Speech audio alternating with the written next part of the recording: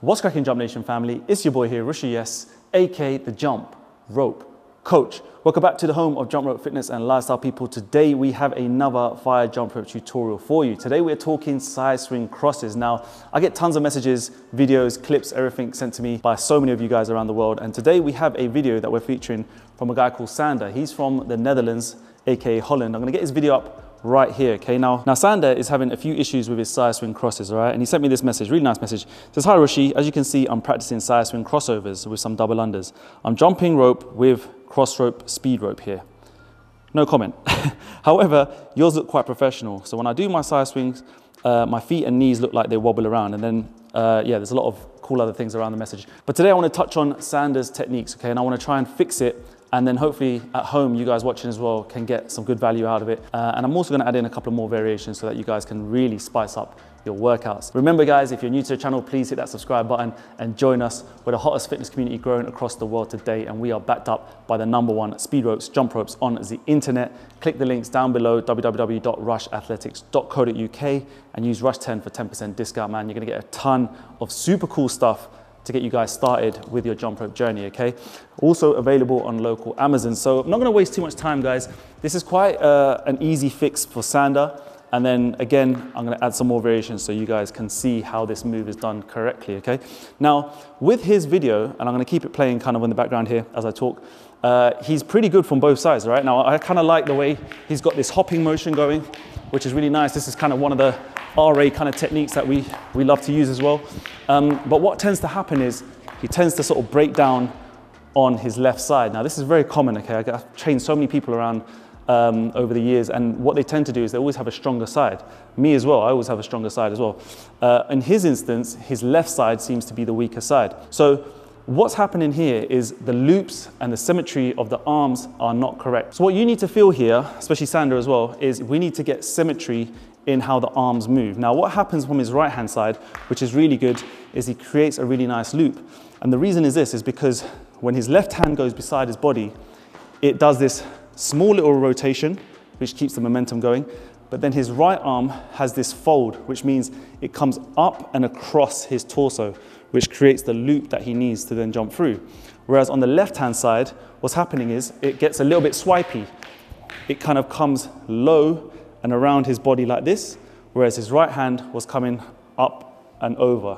So if you get that kind of feeling, and you can exaggerate this move, up and over for the arm is what creates a really big loop. Now this is exaggerated, so we don't want it to look like this when you get better, but this is me just showing you up and around, up and around. If you go swipey with it, it will naturally, sometimes anyway, trip or create a little kink in the rope, or it'll just narrow the rope where it just kind of doesn't allow your body to pass through.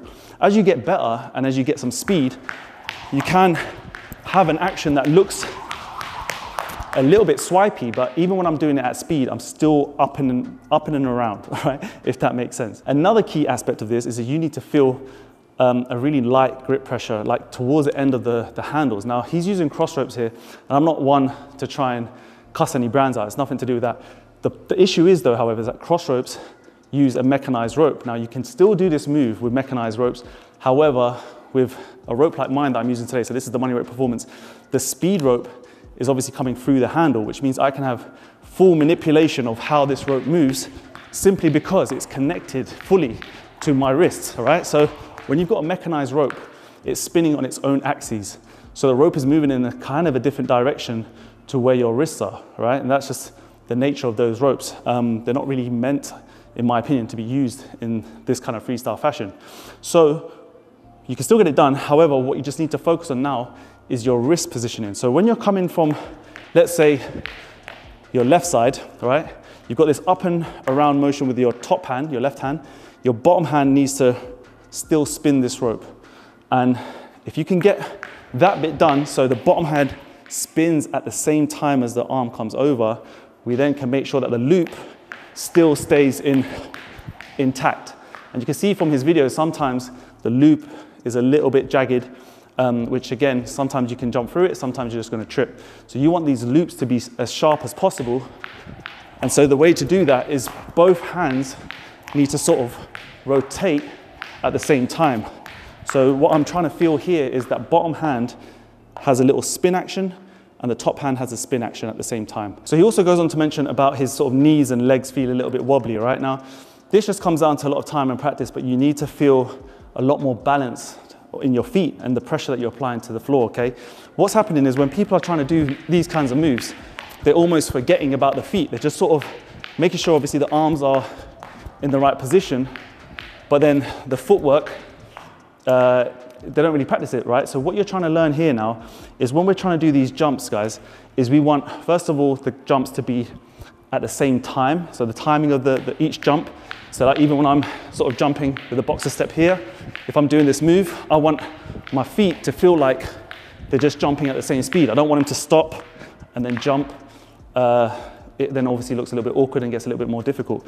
So your focus now is to feel like the legs and the feet, they move at the same rate, just like this, and your hands are gonna move around your feet as such. So that way, when we're doing this move now, it'll start to look a lot more smoother because you're just not breaking a step or missing the beat, if that makes sense. And if you are finding like you're tripping, but your footwork is still the same pattern, then you just know that we need to fix the wrist conditions and make sure that you can get this loop to feel like it comes around just as you're jumping.